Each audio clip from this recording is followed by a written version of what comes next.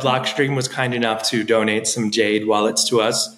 And we have been using the Jade wallets in two ways. One of them is the top student in each Bitcoin diploma that we teach in the public school system. We have a whole ceremony, right? There's like a graduation, they call their name, bring them up on stage, and the top student from every class, we give a Jade wallet to. This is a student that's really excelled. So most of the materials that we use are donated. So we held workshops to help people understand Seed Signer.